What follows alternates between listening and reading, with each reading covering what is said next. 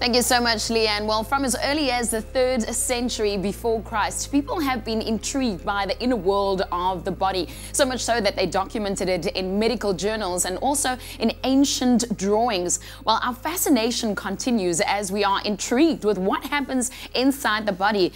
In comes the striking Body Worlds exhibition. It's back in South Africa, viewed by more than 40 million people, and it's giving us food for thought as to what really goes into our body and also how to treat our bodies.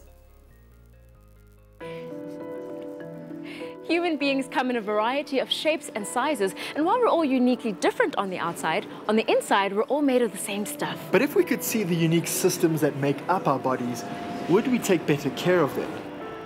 Although good health should be an easy choice, the Body Worlds exhibition, featuring real human bodies as educational sculptures, inspires healthier living by revealing the science of the human body. Body Worlds offers a unique opportunity to find out what's inside you. Here inside the exhibition you see a wonderful collection of real human specimens that are permanently preserved. Plastination really offered a great opportunity to our modern society to really learn in a very aesthetical way about your inner self. And I know by experience that it changes people's view on themselves. They usually say, never again will I take my body for granted. It makes you think about how the lifestyle you lead can affect your body in damaging ways and also in positive ways. So they're left with that thought. The bodies are preserved through plastination, where water and fats are removed from the tissues and replaced with a polymer through a fluid exchange process to keep them intact.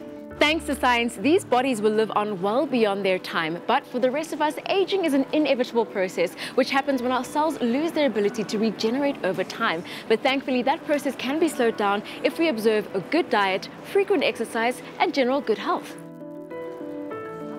I'm a third-year medical student, so I had anatomy last year, and we did dissections as well. So it's very interesting to see the way they dissected this. It's so beautifully done. They give enough information to make it scientifically correct, but also in a way that everybody can understand, even kids, and the way they explain it. So it's very cool. The benefit of hosting the Body Worlds exhibition at the Cy Bono Discovery Centre is merging education and the wonder of science into an exciting experience. When we bring exhibitions like Body World, we're taking some of the curriculum work and making it fun to come and learn about our bodies.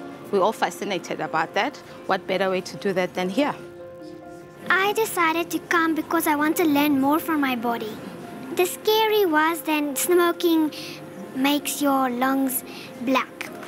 Being a biology student, I decided to come learn outside the textbook. I was very intrigued to actually find out if things that are actually in the textbook are actually what is real.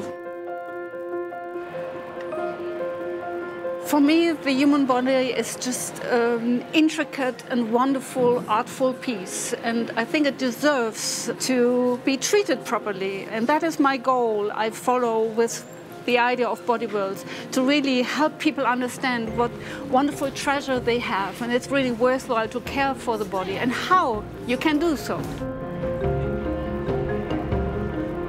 I've learned that the human body can be a well-oiled machine if it's taken care of correctly. But I think a lot of the time we take it for granted.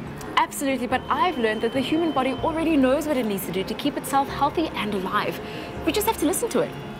Like, I think our bodies are trying to tell us it's time for breakfast. Breakfast it is.